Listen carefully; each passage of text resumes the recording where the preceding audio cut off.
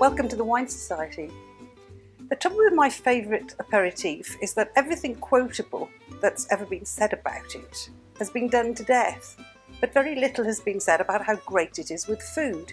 Now, it may seem a bit counterintuitive, but if you just ignore the bubbles, and after all, the mousse in a very good champagne is much, much finer than the huge fizzing globules you get in a certain commercial carbonated mineral water. You have here two gourmet grapes. You have Pinot Noir and Chardonnay. So it's bound to go with food.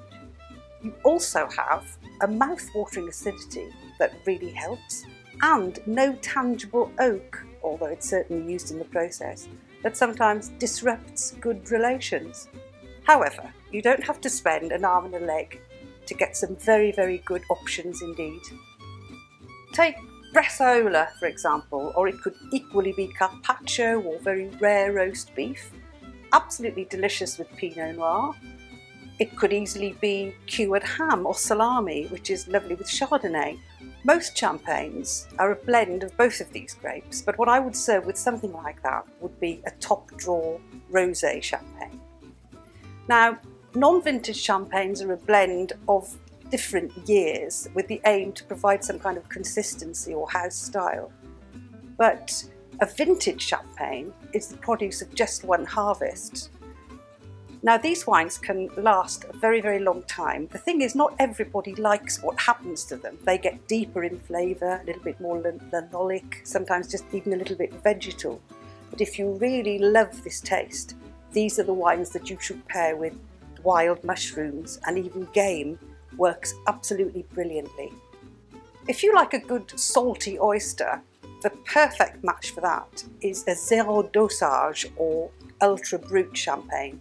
And by that I mean a champagne that has had the gap filled, the gap that's caused by the disgorgement of the sediment, not by the usual liqueur d'expédition, which is a blend of wine and cane sugar, but just of wine.